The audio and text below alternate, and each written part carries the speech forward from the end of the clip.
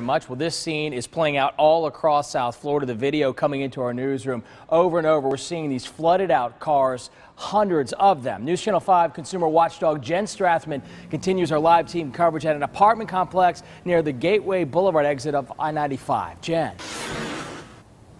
Well, we are here at Quantum Lake, but today it is more like an island. These residents unable to get to and from their apartment complexes. You can see some people here walking. That's how they can get to and from where they need to be. But you can also see the sheer devastation last night.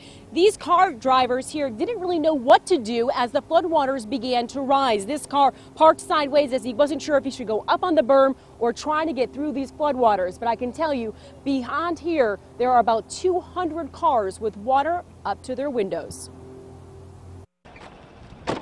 Gary Mueller made it home from work last night, but when he arrived at his apartment complex, the real adventure began. My car was basically halfway submerged.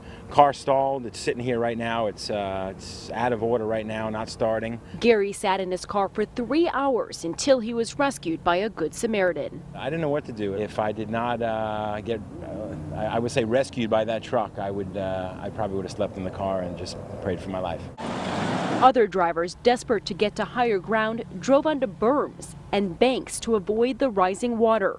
But some people had nowhere to go. I can't believe that there's so much water. A month after buying her car, Samantha can only look inside. The automatic doors won't even open. I don't want there to be, water damage and rust.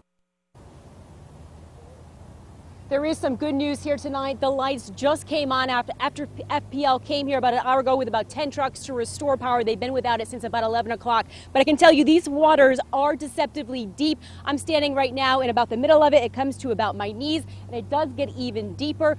And mechanics say you really should not be driving your car through these waters. But yet again, we continue to see cars who try to do that. And coming up at 5:30, I'll tell you the damage it can cause to your car. Live in Boynton Beach, I'm consumer watchdog Jenn Strathman, fighting for you. Jen, thank you. A lot of people